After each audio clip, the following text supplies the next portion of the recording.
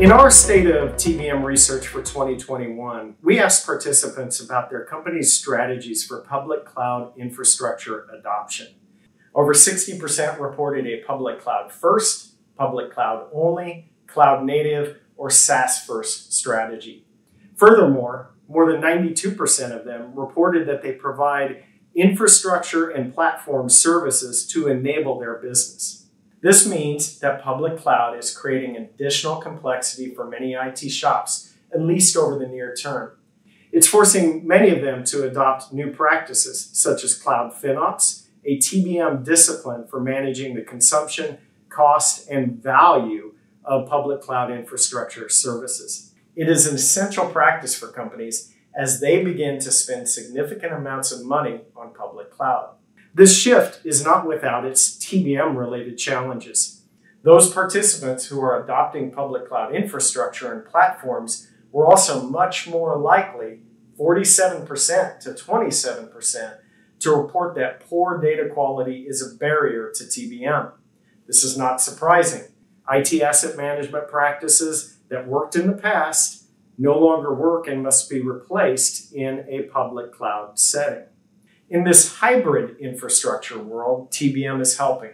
In our research, the more mature organizations were significantly more likely, 63% to 37%, to report that TBM has helped them improve the data that they use for day-to-day operations. This was true of both cloud-centric and non-cloud-centric organizations. TBM enables firms to manage across this entire spectrum of their hybrid world. This helps with one of the most common use cases of TBM, reducing or optimizing application TCO.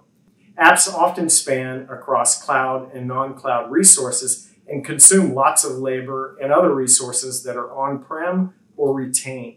In our research, both cloud-centric and non-cloud-centric participants were likely to report 54% and 52% respectively, that TBM has helped them optimize app TCO. And 41% of our participants reported they have used TBM to rationalize their application portfolios. Lastly, as firms shift to public cloud, they are more likely to internally bill their business partners for technology services based on their consumption rather than using gross allocations.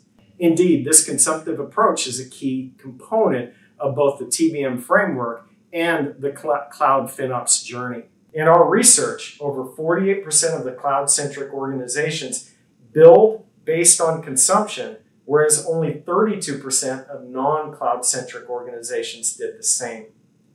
As our research and experience has shown, TBM is uniquely suited to help deal with a more complex environment of cloud providers, MSPs, co-located data centers, and owned assets. It helps with both making the shift to public cloud providers as well as holding internal consumers accountable for consumption and costs. These capabilities will prove paramount as businesses and technology models evolve rapidly over the years to come.